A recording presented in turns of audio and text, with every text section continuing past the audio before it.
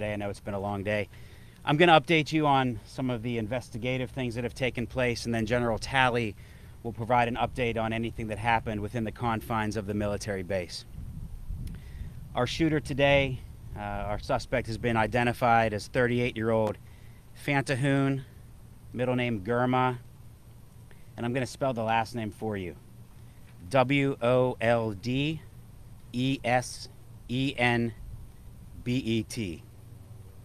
We can confirm that he is an active member of the Navy at the rank of E4.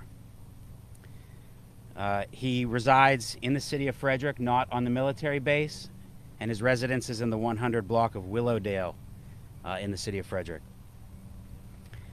To update you on the location of the shooting, we are now able to confirm that in the tech park there is a military institution there. It's tied to the military, to the Navy, and that is where the shooting took place. So there is a connection to the Navy there. I can confirm to you that a rifle was used. I can't give you any more information on the weapon right now as to the caliber or anything like that, but I can confirm that a rifle was used, and I'm just going to let this airplane fly overhead here.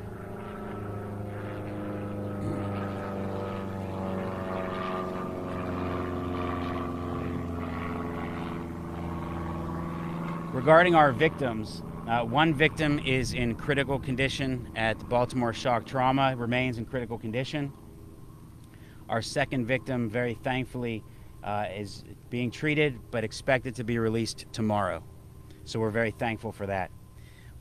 We have been in touch with the victims' families, and they are at the hospital with their loved ones. With that, I'm going to turn it over to General Talley, and then after he speaks, we will jointly be available to answer any questions you might have that we are able to answer at this time. Thank you.